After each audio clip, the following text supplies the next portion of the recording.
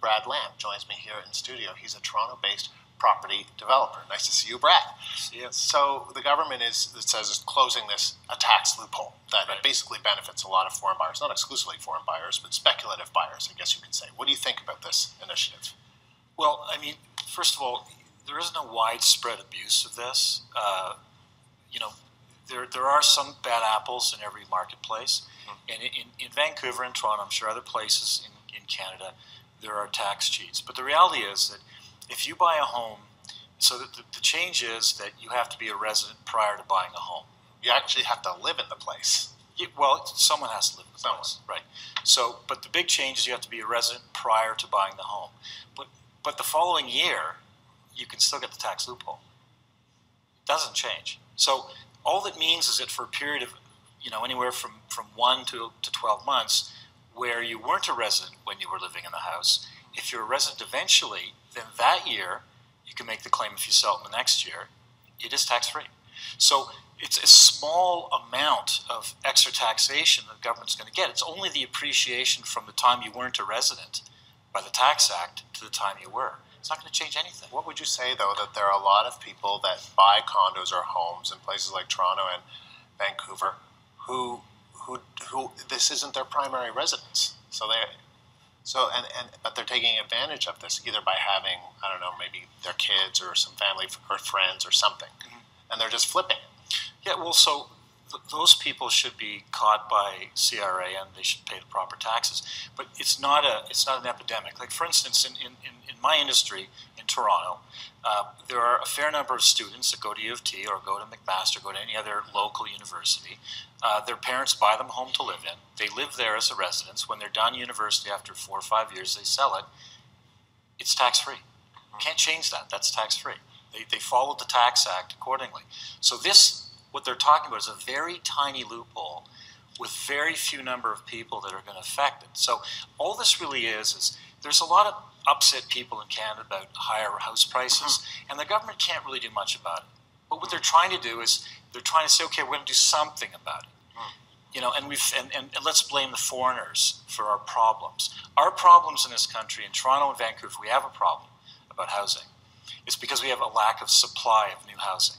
We don't have enough housing to satisfy those that want to buy it. So what can we do to change that? We need to add more lots to the system.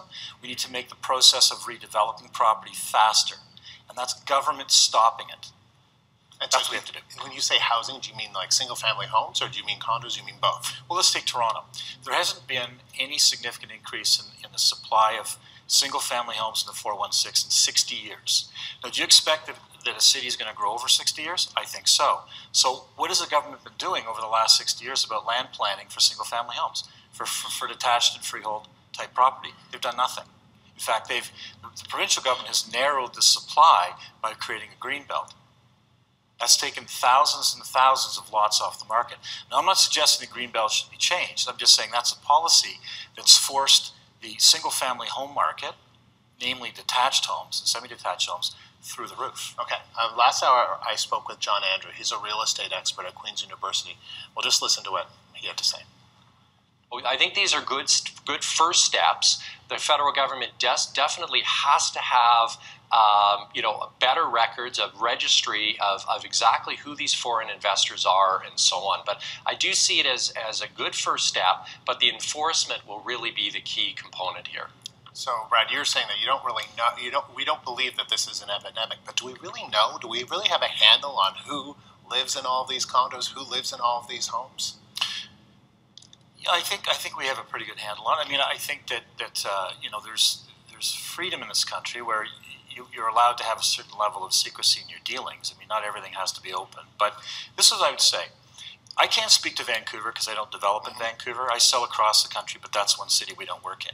But I can tell you in Toronto, the foreign buyer, which in this case is mostly Chinese, is not active or very active in the single-family home detached freehold market. They're active in the condominium market. And how they're active is they'll buy a condominium 4 or 5 years before it's built. So they're funding our construction industry in the creation of new rental property. Now that's a great thing. That's not a bad thing. We shouldn't be afraid of that. We should applauding that. In fact, the hundreds of thousands of new condominiums that got completed in Toronto in the last 10 years have helped us grow our hotel industry. have helped us grow our commercial high-rise industry. Those industries would be zero without the condominium market, and frankly, a large part of that is foreign buyers, and there's nothing wrong with that. Someone buying an apartment and not taking it for their own purposes and renting it, that adds to the rental stock of the city, and we need that. We need more rental stock. Do you worry as a developer that some of these initiatives are going to, make the market too cool? The initiatives announced today are non-issues. They're going to do nothing to change the marketplace. Nothing at all. So then what's the Zero. point? I think the point is that we want to find fault with someone about why our house prices are high. And we're blaming foreigners, and it's not a foreigner issue. It's a local issue. We need to increase the supply of housing in these two cities. All right, Brad, good to talk to you. Thank you very much. Brad Lamb is a Toronto-based property developer.